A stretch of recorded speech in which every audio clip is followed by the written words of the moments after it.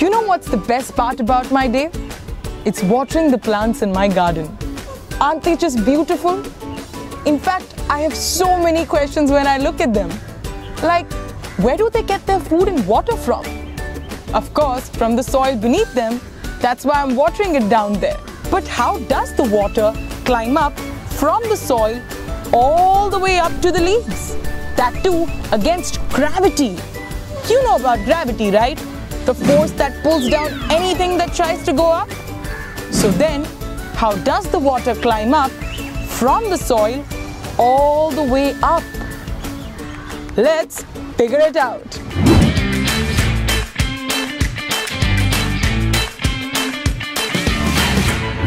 Hello friends, I am Albert Einstein and welcome to my lab where you and I will be exploring science beyond your books, around us, in things that surround us.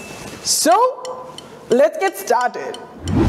Today's experiment is capillary action. For this experiment, we need 4 things. Some food color, 2 identical glasses, hey, a paper towel, and finally, some water. Let's go.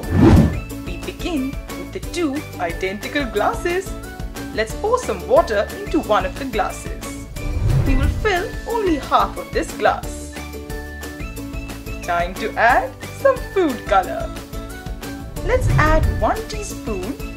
And now, we mix it all together and you know that it's the best of both worlds. Oh God, I love Hannah Montana. Now grab the paper towel, fold it and place it on top of the 2 glasses. Now insert the edges of the towel into the 2 glasses. And let's wait for 1 hour. Hey, how is that happening?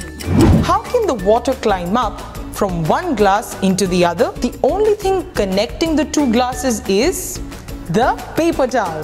The water climbs up using the paper towel from one glass into the other. But wait, how can water climb up against gravity that pulls everything else down? Water is able to move up by sticking itself strongly to the paper towel.